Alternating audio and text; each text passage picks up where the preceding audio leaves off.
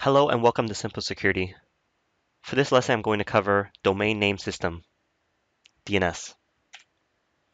So what is DNS? You can think of DNS as the internet equivalent of a phone book.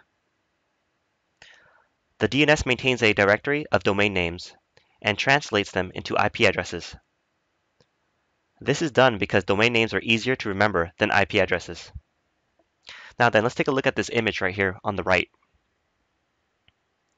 We're going to go through this entire process so that way you can get a better understanding of how DNS works. So the PC over here, the laptop, says I need directions to this website, www.howstuffworks.com.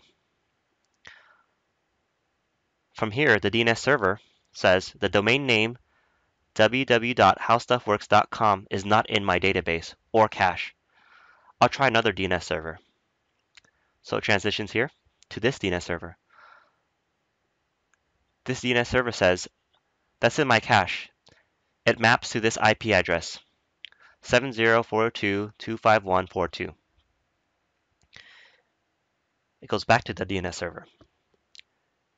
The DNS server says, great, I'll cache that for a while in case I get more requests.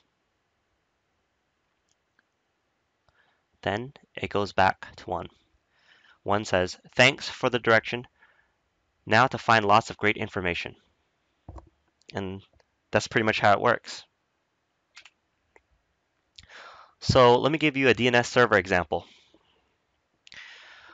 In order to send a packet to another host, a source host must place the destination host IP address in the destination address field of the packet.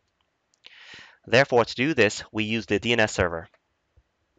For example, let's say you have a client that wants to send a packet to the University of Washington Tacoma, UWT, at this IP address. So this will query a DNS request message, such as, what's the destination host IP address of UWT, to the DNS server. The DNS server does a table lookup to see what the IP address is for UWT. Then it sends a DNS response message, such as, the IP address of University of Washington Tacoma, UWT, is 172.166.1.1. The client then receives the IP address of UWT and sends the packet to that address. And that is the example of how DNS server works. All right, well, thank you for your time. I hope that this lesson was helpful in understanding DNS. Thank you and have a good day.